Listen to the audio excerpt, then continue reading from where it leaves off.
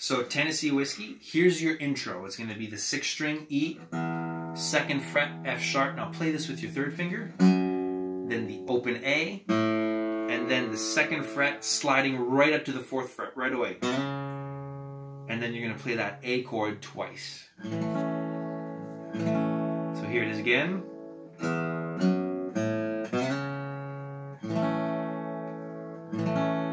Now the second part to that is starting on the 5th string 2nd fret with your index on the 2nd fret, that's your B.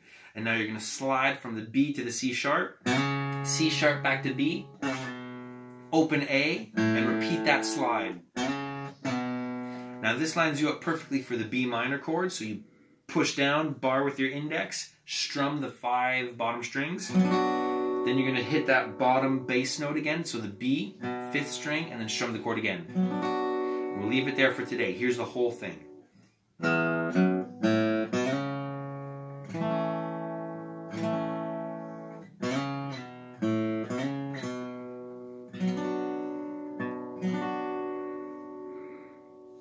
Well, if I can do that,